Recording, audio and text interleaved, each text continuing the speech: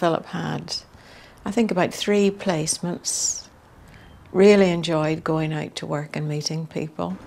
And Tesco offered him a 3-month part-time contract at their store in Malden. It's a busy store.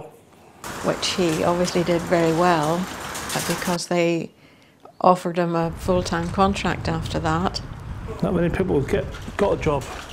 I was lucky getting this one. He's been a trolley person since 1991. Working at Tesco enables him to save his money and book his holidays, have his own bank account. Oh, you get pay slips here, you got benefits here, get shares here. I'll save them up and go away sometimes with Mum, Dad. I think everybody deserves a reason to get up in the morning, and Philip's got that. I'm happy getting money when they're getting paid. Well, he's very proud every month when he gets his salary slip. And he still comes to me with it, you know, and presents it. And he's just so proud of it all. He can write his own cheques for his holidays or something that he particularly wants. It pays the money, pays your holidays and pays your bills. Well, allowing him to work, I think, was a big decision. I've spoken to some friends who have children with learning disabilities who didn't agree with my decision to let Philip work. But he wanted to do more. Philip was capable of more. He wanted to do it, and I encouraged him to do it. Well, it's fun and being busy. Even if it wasn't the best position in the world, he was working, he was independent, he was making his own money. He was out in the world meeting people, and I thought that was really important. Oh, that was good fun. You got friends here and nice people here.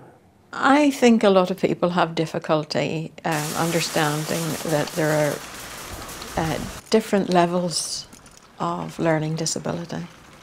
And some people are very, very clever at doing some jobs. The public, unless they've had experience with learning disabilities, don't realise just how competent they can be. I go out there and do big chores, small chores, come in and do baskets. Go back outside, just chuck in every half an hour.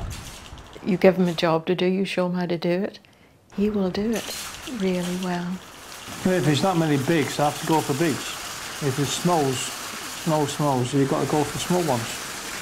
I have seen a lot of disabled children held back by their parents because you worry they'll hurt themselves, get lost, or be taken advantage of. But you must learn to let go of it. You mustn't wrap your child in cotton wool. Philip really has shown us just what he's capable of, and it's encouraged us really to let him go a little bit and do his own thing. Going swimming, tin-pin bowling, snooker, pool, table tennis, eating out. He's going to be having to make his own decisions sometime, so I try not to make up his mind for him. I like it when people make decisions for me. It must always be explained if something is necessary, why it's necessary, the difference it's going to make to him. I think people need